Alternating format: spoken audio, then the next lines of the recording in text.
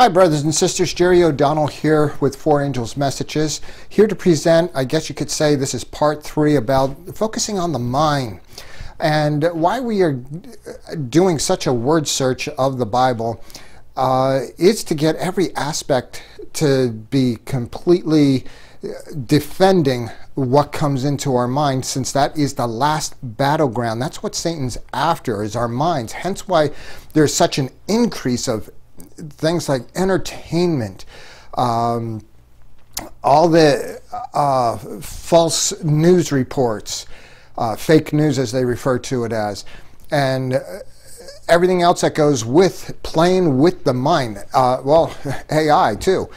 All of these things are culminating into trying to get us to think away from God, and all of it is to prepare us to do battle with God. And so when a person's mind is set in a certain way, it's easy to get them to do their bidding. And you know, some people say that they would never do such and such an act, but when you are conditioned to perform a certain thing, even though you feel like, you know, you're separated from your body almost, that you don't want to be participating, but yet there you are participating in it, and you don't understand it, it's because you've been conditioned. And that is what society has been doing with social media and everything else that goes with it.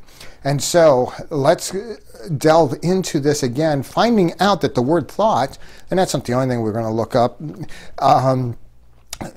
actually culminates in, again, leading us to a topic of future events. And so let us be well prepared, but before we do that, let's get a word of prayer in. Our Father, thank you so very much for this time to spend with Thee in Thy Word. I pray that you will prepare our minds to do battle against Satan and all the temptations that come in daily, and that we would be able to be strong enough to resist, but also be able to discern. That is the real challenge, and I pray that you would help us to discern rightly and divide thy word properly, rightly doing so, and being all along the way convicted of sin, of righteousness, no judgment. Help us, I pray, in Jesus' name. Amen.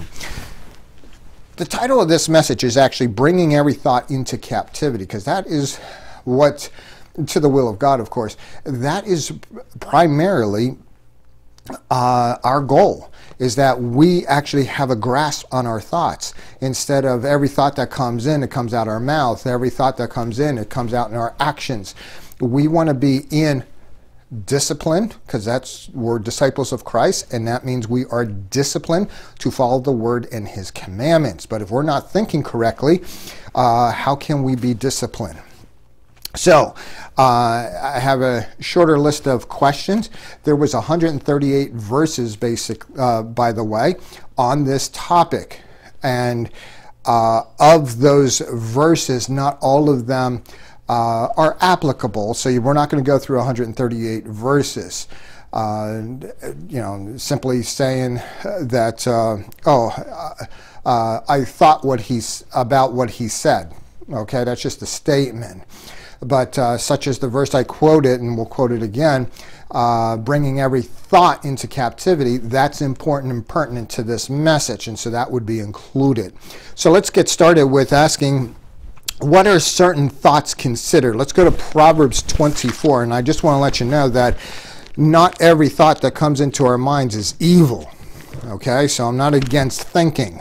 I highly encourage thinking. Let's do so on a regular basis. Proverbs chapter 24, verse 9, the Bible says, the thought of foolishness is sin, and the scorner is an abomination to men. Let's go to Proverbs chapter 15, shall we, and get a second reference on this. And we're just going to get 2 references here. In Proverbs 15, let's take a look here at the 26th verse. The Bible says, the thoughts of the wicked are an abomination to the Lord, but the words of the pure are pleasant words. So when we think wickedly, and we got to clarify here because a lot of people misunderstand that word wicked. They think somebody like Hitler and Stalin and Mao Zedong and I can't, Pharaoh of Egypt long ago. They think those are wicked men. Folks, any allowance of sin in our life, however small it happens to be, it makes us on the side of the wicked. Because only the wicked are going to perish at the end of time. Only the righteous are going to go into the kingdom. And this is not a percentage thing either. Well, I'm 65% righteous, so I get to go in, right? No. We're either all righteous or we are wicked. And so let us be very careful in those definitions. So therefore, any thoughts towards any evil, entertaining those thoughts is, well, on the wrong side. And also foolishness, you know, all the foolish talking that goes on, whatever it happens to be, and if you bring in the things of the world into conversation and deep conversation, you know, it's one thing to talk about a celebrity in passing. You know, did you hear what happened at the Super Bowl? Such and such singer brought out a golden calf to be worshipped, and that's different. But to talk about where that celebrity happens to be touring and how many fans show up and how you used to like their music, all of that, now you're on the side of foolishness. It's foolish to be talking about that. The obvious foolishness happens to be all the jesting that goes on and just razzing one another, and it's just a waste of energy. And God doesn't like it. In fact, he calls it a sin. And we are actually counseled in the New Testament that we are to avoid such things as well. Now, what condemns a person to hell? Let's go to Mark chapter 7. This scripture I'm about to read is found in other scriptures, so I saved us the time again not repeating those scriptures, and you'll find out that along this study that you might recall, oh, isn't that in a different book as well? And that is true. And I'm not going to just waste our time by reading it 2, 3, maybe even 4 times, especially when it comes to Matthew, Mark, Luke, and John. Let's go to Mark chapter 7. And here in Mark chapter 7, let's look here at verse 21, and we'll read down to 23. The Bible says in Mark 7, Mark 7, verse 21, for from within, out of the heart of men proceed evil thoughts, adulteries, fornication, murders, theft, covetousness, wickedness, deceit, lasciviousness, and evil eye, blasphemy, pride, foolishness. All these evil things come from within and defile the man. And if we're defiled at the end of time, we get to burn. And that's not our goal. Our goal is to resist all of those things. And there is quite a list that we see that God is not appreciative of. I mean, the one thing that jumps out at me as we live here in the end of time is that one in verse 21 that says fornication, adulteries. So I guess 2 of those. And the reason why that jumps out at me is that over the years, it seems that nudity seems to be more prominent. The bragging thereof seems to be more acceptable in society, and the free spirit of you know, exchanging activities when you should be married to perform those activities, all of these things. The amount of skin that is shown today, both male and female for that matter, the tightness of clothing, the billboards that, let's say in the 1950s would have just been scandalous and would not have been allowed.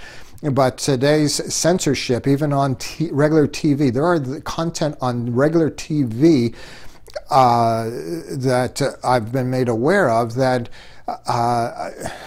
just cannot be allowed in the home. I mean, even the the commercials. You might say, "Oh, I'll watch this nice little rerun that's wholesome," and in between they stick in these adult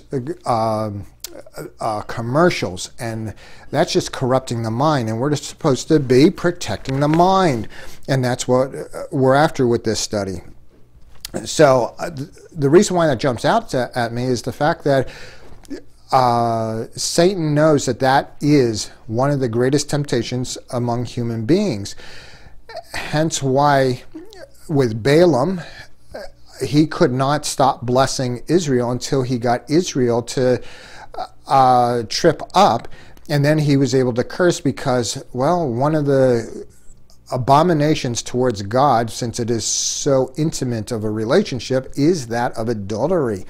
And that's what the mighty men fell, according to Numbers, I believe it's chapter 25, there at Shittim. And what a shame that these mighty men were able to conquer one foe after another, one enemy after another, and then the women of Moab draw their attention and they flaunt it right before Moses, that Phinehas has to get a javelin and drive it through a couple in the middle of activity. That shows at the edge of the promised land. That's all that happened to be taking place right there at the promised land. That is a foretelling that as we near the edge of the promised land, meaning the second coming, as it gets closer, that activity is going to increase exponentially to the point that it will truly be everywhere. And in fact, we're pretty much into it. The fact that mainstream media has to report on every movement of celebrities and who wore what see-through dress the night before gets frontline news, and that's just awful. And it shows you where we are in time. If Satan is increasing, he knows his time is very short now. So what do thoughts tend towards? Let's go to Isaiah 59. Isaiah 59 is where we're going now. Over here in the book of Isaiah, the 59th chapter, please. Let's take a look here in verse 7. The Bible says in 59 verse 7, "Their feet run to evil, and they make haste to shed innocent blood. Their thoughts are thoughts of iniquity. Wasting and destruction are in their paths." So, including the wasting of time, you see, this is where I'm saying that when we think of wickedness, we think of murder and some serious crimes, and we don't think of the little things, including like anger. As it was just described here, that the thoughts are of iniquity. Any iniquity, any sin that we think of committing but don't even perform it, that is not acceptable to God whatsoever, and they are going to end up in destruction. And so even the thought of the laziness and thinking how I could just waste time, just let me, I know I have had 12 hours of sleep last night. What's so wrong about another 3? That's how you're thinking about wasting time. And by the way, no, I don't get 12 hours of sleep. I don't even get 8 hours of sleep. And don't lecture me. I know that that's not healthy. I've done my best, and so I'm taking advantage of the situation as I can see fit. I mean, last night, for instance, I got 4 hours of sleep in, and in the middle of the night, I tried just rolling over and going back to sleep, and after a half hour, I said, no, I'm going to take advantage of this, Satan, and I'm going to sit up and read, and I read a good hour's worth, and then I closed the book. I think I'm in Patriarchs and Prophets or something like that. In any case, I closed the book and rolled back over in bed, and I was out. And to only get another 3 hours on top of that. And 4 plus 3, by the way, is not 7. Interrupted sleep is never the same as 7 solid hours of sleep. And that's basically my pattern of sleep. Let's go to Proverbs chapter 21. And take a look here, adding to that. And so I advocate getting your right amount of sleep. And I'm not one that says, do as I say and not as I do. I'm not an advocate of that. I wish I could actually get that type of beautiful sleep. 21:5 is where we're going. 21:5 of Proverbs, that is, Proverbs 21, verse 5. The thoughts of the diligent tend only to plenteousness, but of everyone that is hasty, only to one. So if we become impatient in our thoughts, we started a project, for instance, and get to the realization, oh, this is going to take much longer. Sure, you might be on a time schedule and you need to possibly postpone it, but to give up and say, no, this isn't for me, I'm not going to ever do this, then that goes against this verse. You know, anything you start that takes longer than expected, and to just throw in the towel and say, no, I want to do something else, and you lose interest, not good according to the Bible. We need to be disciplined in ourselves and train the mind to stop thinking that way. We need to be more diligent in our exercise of things. So we may have thoughts that are good, but what does God show us? Let's go to Amos chapter 4. The book of Amos now. Amos. Let's go to Amos.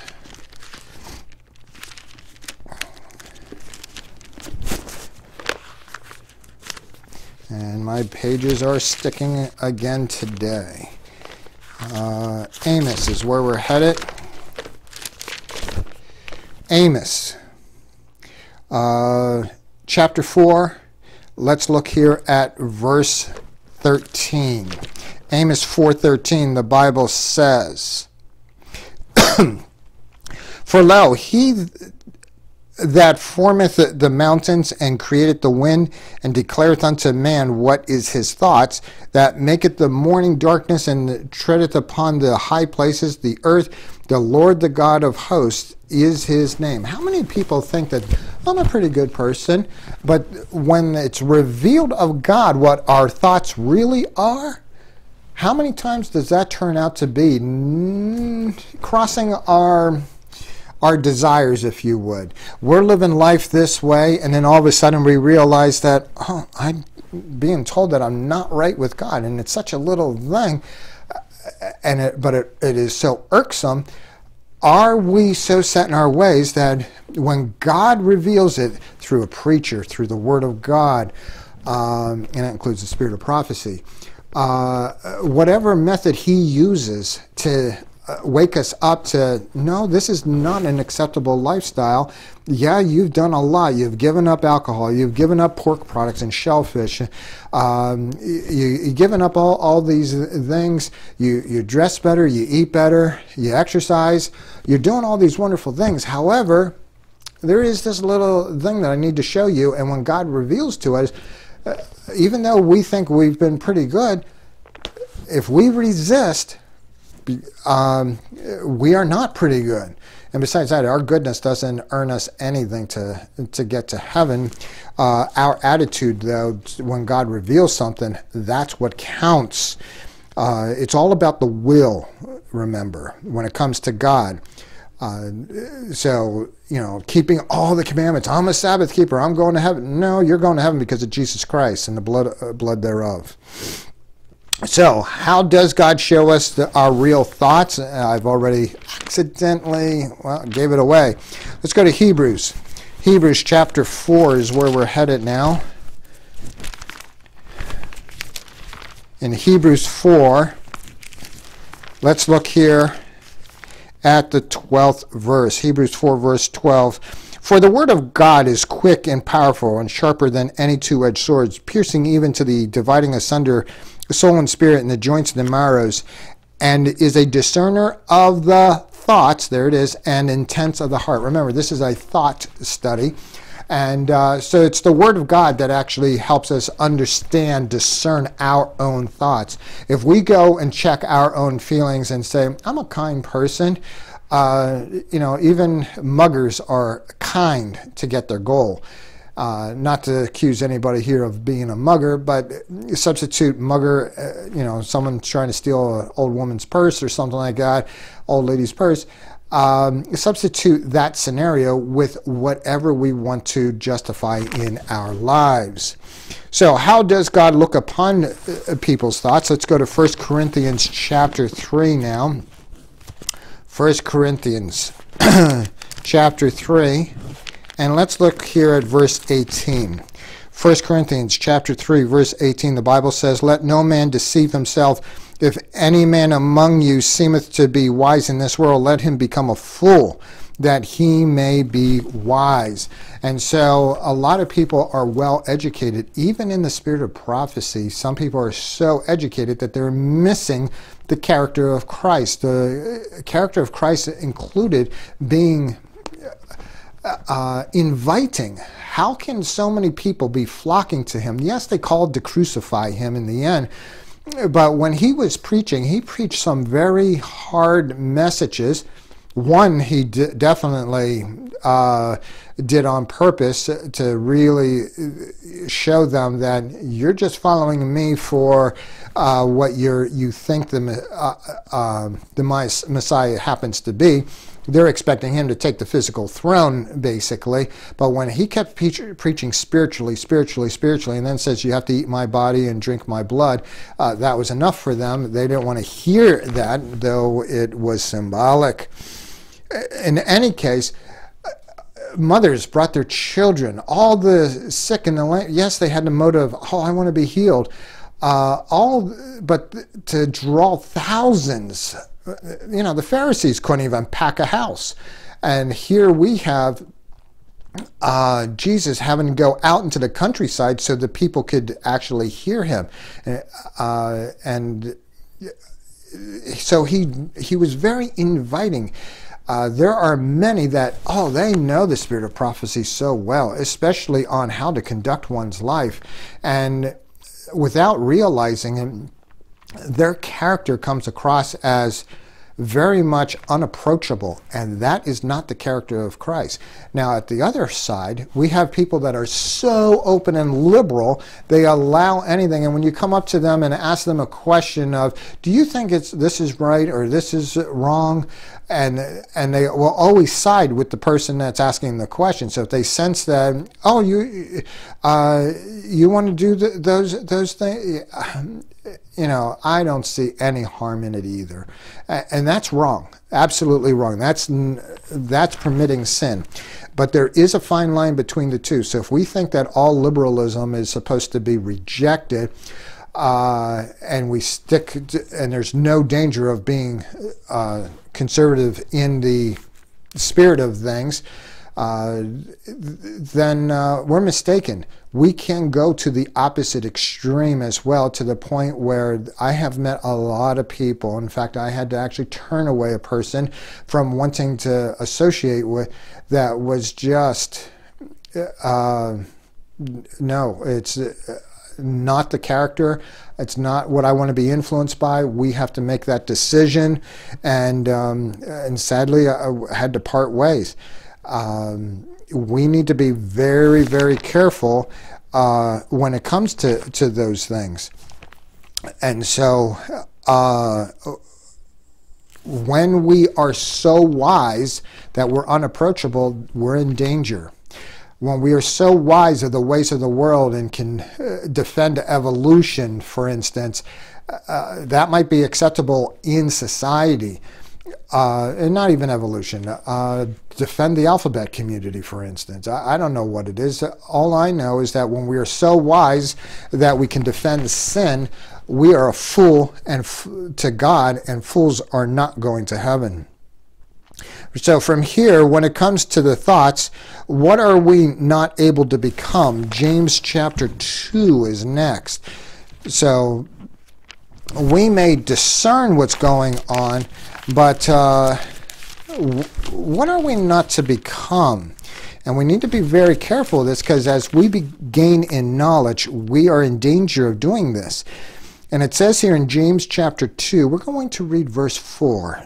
The Bible says in James 2:4, "Are ye not then partial in yourselves, and are become judges of evil thoughts?"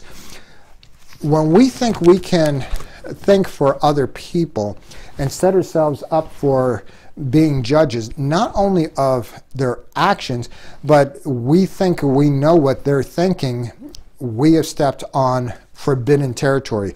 The thoughts are left with God. We cannot judge motives. We cannot judge what's in the heart of people. Only the actions can we question, and there we need to be very careful. I mean, outright sin is one thing. However, when we find someone doing something in ignorance, let's not drop a ton of bricks on them.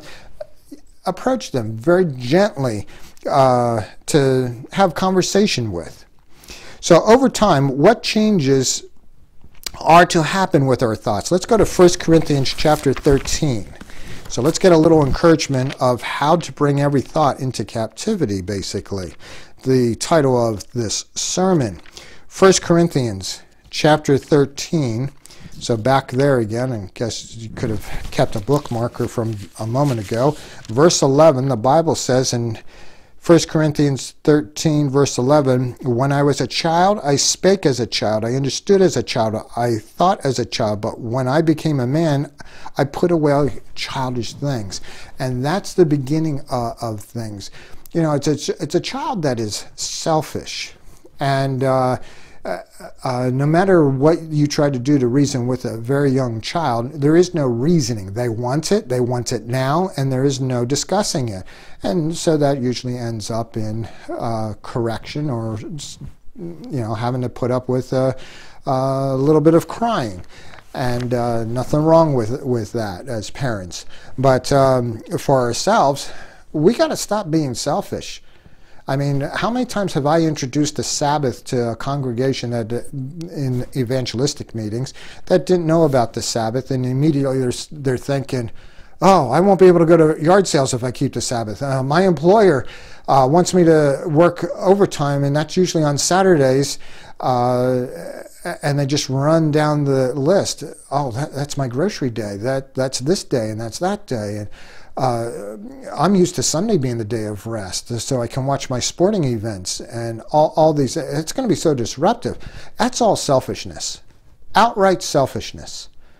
When we see what God asks of us, we drop the coins at the tax collecting booth, get up and follow Jesus like Matthew did. When we haul in such a catch that we could be pretty wealthy, we drop it and we follow Jesus when he asks us to follow him. So when he points things out in our life, we drop those things. "Oh, I'm not supposed to drink alcohol? Okay. And stop drinking alcohol. Oh, not supposed to smoke? Okay. I'm not going to smoke." And all these other things. That's our reaction. That's what it should be. And for anything else, when we hesitate like that, we're a mere child in the mind. Our thoughts are childish. So when we put up a fight against what God shows us, that's where we are basically throwing mini temper tantrums, that of a child. We need to be adults now. So what actually needs to be repented of? Let's go to Acts chapter 8. So there's a call to repentance, and I wonder what that happens to be over here in Acts chapter 8. In Acts 8, let's take a look here. In verse 22, the Bible says in Acts 8:22, "Repent therefore of this day, of this thy wickedness, and pray to God, if perhaps the thoughts of thine heart may be forgiven thee." So, as I stated before, simple thoughts of evil. Now, be careful. Every thought that comes into our mind is not of ourselves.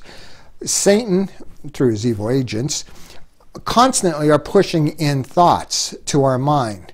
hey, look over there, and you didn't realize that that's not your thought, but you react and look over there, and you say, oh wow, that is a pretty figure or a handsome figure, and then now you're caught staring. We need to be careful of what thoughts come to mind and acting upon it. Every thought that comes to mind is temptation, but once it's conceived, once we accept it, and and then instead of going, oh, I don't want to look at that, instead of doing that, and we go, not bad. Now we have conceived it. We didn't act upon it. Okay, yeah, I guess I said some words. Let's take the words back and just continue staring. What's going through our mind at that moment, more than just staring and appreciating, and you're fantasizing, it's definitely conceived. And then if you walk away and don't do it, that's still sin, because you have conceived the thoughts in the mind. And we need to be very careful of that. What do we need to realize about our thoughts? Let's go to Isaiah 55. Isaiah chapter 55 is where we're going next. In Isaiah 55, let's look here at verses 7 to 9. The Bible says, let the wicked forsake his way, and the unrighteous man his thoughts, and let him return unto the Lord, and he will have mercy upon him, and to our God, for he will abundantly pardon. For my thoughts are not your thoughts, neither are your ways my ways, saith the Lord. For as the heavens are higher than the earth, so are my ways higher than your ways, and my thoughts than your thoughts. And before I comment, let's go to Psalms 50. Psalms 50. Over here in Psalm 50, we're going to read verse 21. Psalm 50. In Psalm 50, verse 21. The Bible says here, these things hast thou done, and I kept silent. Thou thoughtest that I was altogether such as one of thyself, but I will reprove thee and set them in order before thine eyes. Society sometimes will try to do right. Be kind, be whatever it happens to be. Sometimes they do get that kindness going, so much so that they will be kind to sin. And we need to be very careful of saying, these people, they're just people, they're human beings. They should have access to voting, to an education, and they're illegally coming into the country? Okay, so we need to be careful that we don't justify wrong activity, sinful activity. There are laws for a reason, and God has laws as well, and we can justify anything against those commandments. Even, in fact, it will be justifiable to keep Sunday eventually. How else is a large amount of the Seventh-day Adventists going to start keeping that at some point when Sunday law comes in? And we already had an example. In fact, I think there's several examples over the past 30 years, or at least 25 years, that I've been a Seventh-day Adventist. I've been one for over 30 years now. And in the past 25 years, I know of several churches that went from being Sabbath keepers to Sunday keepers. Whole congregation just moved right over, former Seventh-day Adventists. And one happens to had been, that started it, happened to be down in Maryland. And so we need to realize that the only way we're going to figure out God's way is through His Word. This whole what would Jesus do and not consult the Word is making up our own Jesus. Unless we know the Scriptures and are in it daily, studying for ourselves, not according to the dictates of the conference through the quarterly and say, yep, I studied my Bible this week. That is not studying your Bible. And we should be spending a thoughtful hour each day contemplating even the life of Christ and just simply looking at Matthew, Mark, Luke, and John is a good step, let's put it that way. But to get the whole knowledge of God, we need to be in the entire Bible. And so that takes a lot of work, and don't tell me you've read the Bible several times through. Reading it and studying, two different things. So with that in mind, what are we to do with every thought? Here's our title of the sermon. Let's go to 2 Corinthians chapter 10. Verse 5, the Bible says, casting down imaginations and every high thing that exalted itself against the knowledge of God, and bringing into captivity every thought to the obedience of Christ. So Christ has rules. Christ has declared his word. And when we live in obedience to those things, we are also to bring every thought into it. God is not like the Antichrist who accepts the mark of the beast in the forehead or in the hand, thoughts and actions. Either way is good with the Antichrist. With God, it actually has to be in our thoughts, and our thoughts become actions. And going through the motions of obedience is not obedience. That's robotic. That's also a method of legalism where, hey, I've gone through the motion of keeping the 10 Commandments, including the Sabbath. I have even become a vegetarian, and I have done this and that. Yeah, you followed all the rules, so therefore you think you deserve heaven? Again, I cannot stress it enough. We are saved by the blood of Jesus. But if our attitude is, oh, okay, well then I won't worry about the commandments, and I won't worry about being on a better diet. I won't worry about exercise and taking care of my body. All of that then is sinful and can keep us out of heaven. Now, what is the consequence if we do not bring every thought into captivity? And as I just stated, it'll keep us out of heaven. Let's go to Jeremiah chapter 6 now. Jeremiah chapter 6. And over here in Jeremiah chapter 6,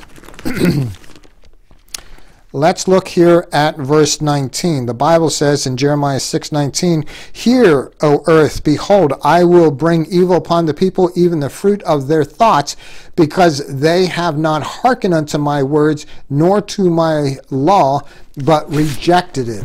So he's going to, which didn't say actually going to hell, but the first stage of going to hell is to be handed over to their thoughts. So whatever they're thinking about will have easier access now, and would not be thought of as such a guilty pleasure, but actually just pleasure instead. Even if you study the book of Romans, you see how God has given up on certain groups of people that burn and lust after one another. And it's not good when God hands us over to our thoughts, not one bit. And so, what are we to not to have our thoughts stressed out about? See, as we approach the second coming, life is getting a bit stressful. And God says, calm it down. In addition to bringing every thought into captivity to his obedience, you need to not basically kill yourself with the added stress. You cannot change the color of your hair. A leopard cannot. All right, so let's take a look here at what should not be allowed to, or I should say, what are we not to have our thoughts stressed out about? Yes, that's what I wanted to say. What are we not to be stressed about? Let's try to avoid as much stress as possible. Let's go to Luke chapter 12. Luke 12.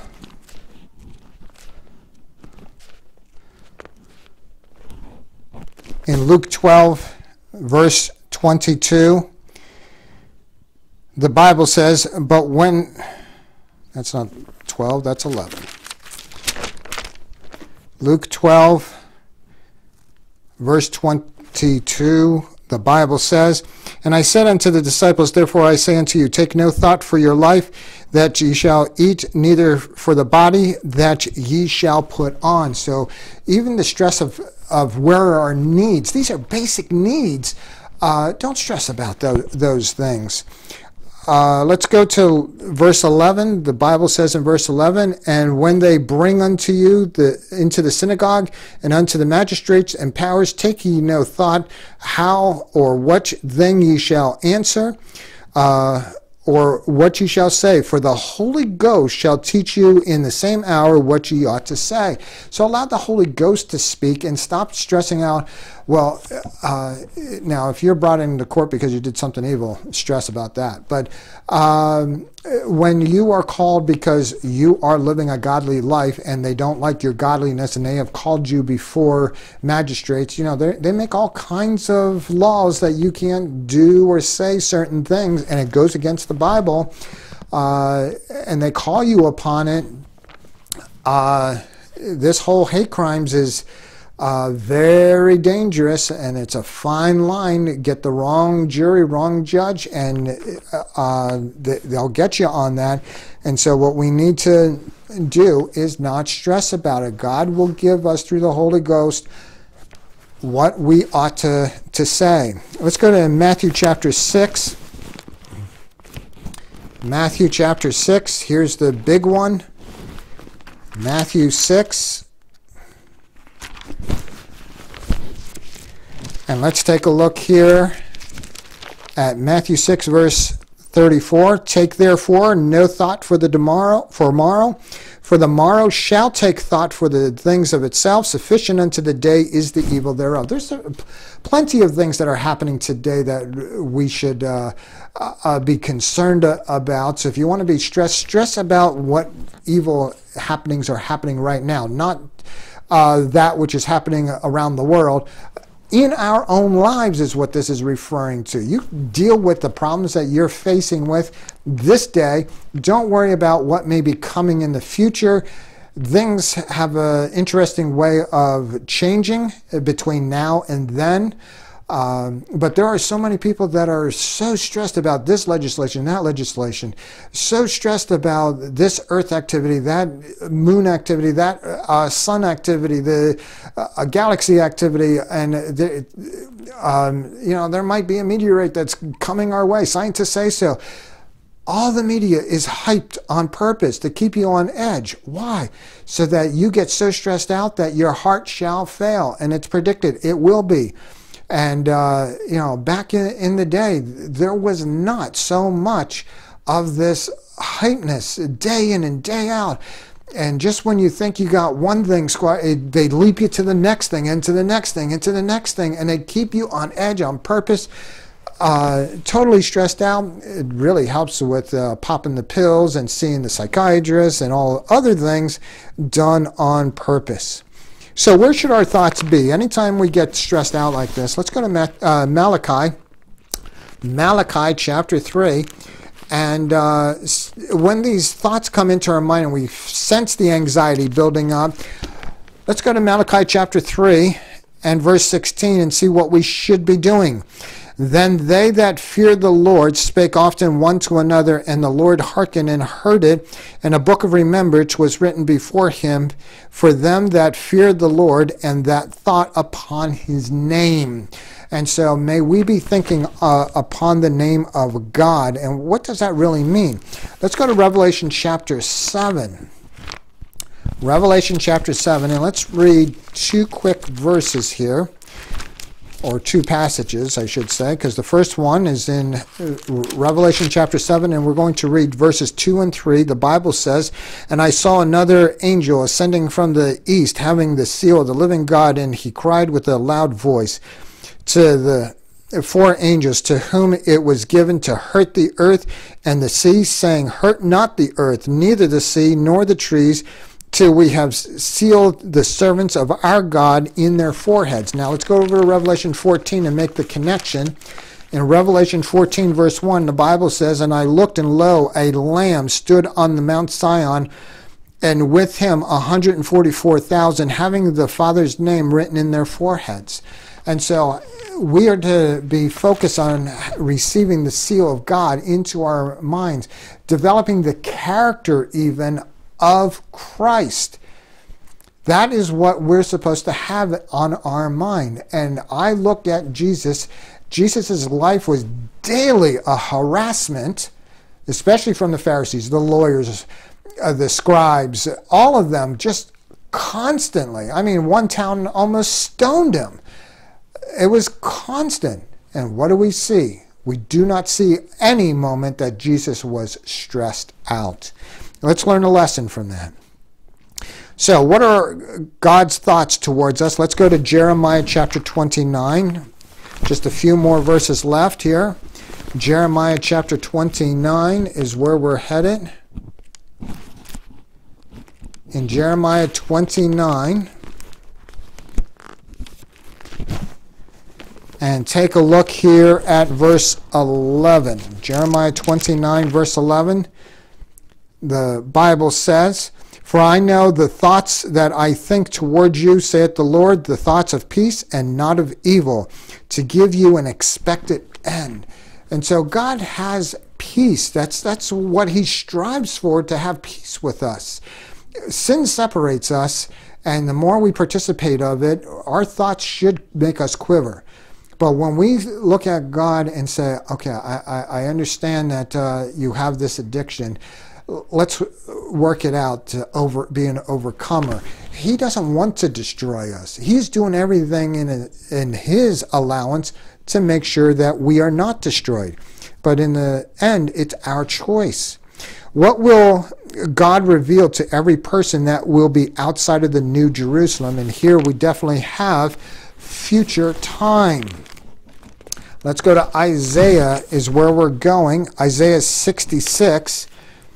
And I told you that this subject, as the prior two, would lead us eventually to prophecy. Isaiah 66, verse 18, the Bible says here, "For I know their works, that their thoughts, it shall come that I will gather all nations and tongues, and they shall come and see my glory." And let's follow up quickly with Psalms 94. Psalm 94. Psalm 94. And take a look here at verse 11. The Bible says, "The Lord knoweth the thoughts of man, that they are vanity." And so God's going to reveal to every nation that is gathered together to the New Jerusalem, and he's going to reveal to them so that they know why they are outside the city. And they're going to realize how vain they were in their thoughts. That I traded eternal life for this? Are these thoughts, that is? That I lived my life to gain fame, so many likes on Facebook, all these things. I guess Facebook is like a dead thing anyways, but it doesn't matter. Whatever it happens to be, that's what people strive for: popularity, fame, wealth, all kinds of things. And it's all vain, absolutely vain. So what counsel is given to us? That's our last question, and I have a number of verses to guide us, and may we follow the counsel. God wants to see us in heaven. How are you and I going to respond to this message? Will we bring every thought into captivity to the obedience of his will? Or will we allow the world's stress to be upon us, or distractions be influencing us? It says in Proverbs 16, verse 3, "Commit thy works unto the Lord, and thy thoughts shall be established." So if everything we go to do we ask it if this is approved of God. And yeah, things that are not godly are approved of God when they are done with the motive of pleasing God. So if your job is to dig holes, dig it to the glory of God. If your job is to make food, do it to the glory of God. It doesn't mean, oh, okay, that means everything I go to do, it has to be godly. Let me spend 10 hours a day in the Bible or something like that. No, that's not what it means. But everything needs to be done on a godly respect. If you're an accountant, add up those numbers and subtract those numbers godly. Let's go to Proverbs chapter 12, verse 5. The Bible says here in Proverbs 12 and verse 5, the thoughts of the righteous are right, but the counsels of the wicked are deceit. Let's avoid all deceivableness whatsoever. Let's go to Psalms 119. And so our thoughts are always right. That is not just you're mostly right. Every moment, everything that comes into our mind to be spoken should be righteous. Psalms 119, 113. So 119, verse 113, it says here, I hate vain thoughts, but the law do I love. Let's focus on what the commandments say that speak to our hearts. And let's avoid all vain things. Turn off the TV. Turn off the music. Turn off reading the material that just feeds into having wrong thoughts. And finally, let's go to Psalms 139, verse 23. 139.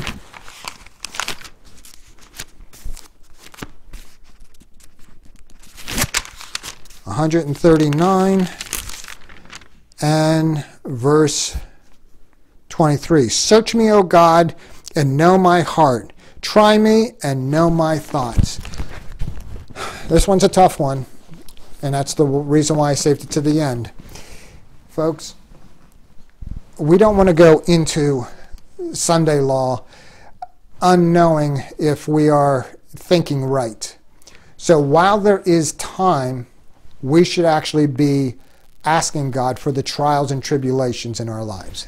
It could be the simple thing as hitting your thumb with a hammer. How do you react to that? Do the curse words come to mind? Do you give up on the project because you hurt your thumb? Whatever it happens to be. Do we have a bad reaction? And, even though you might say, man, every project I hit my thumb. That's because we must not be reacting in the proper manner, hence why it keeps happening. Otherwise, we're just careless. But substitute hitting the thumb with anything that we go through that is so frustrating. Frustrations should not be a part of our life. We should be in keeping in captivity every thought. Hence why I made that the title as opposed to what does the word thoughts mean?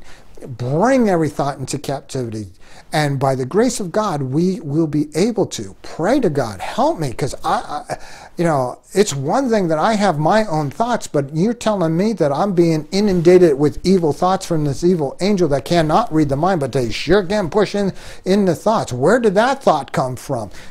An evil angel has drummed it up. You might have totally forgotten what happened 36 years ago, and then all of a sudden, boom, it comes to the forefront. Why? Evil angel wants to stir things up. And how do we deal with these things? We need God's help. So pray. And that doesn't mean you have to get on your knees to pray. And you're in a moment situation, lift up a word to God. Help me, O God. Surround me with thine angels. Push these thoughts from me. Help me to react properly. That's what we ought to do. And by God's grace, we will. Let's pray. Our Father, thank you so very much for this time to have spent with you. We pray that we can bring every thought into the captivity to thy will, the obedience that is. Because not only are the thoughts to be in obedience, then our actions ought to follow that they too would be in obedience.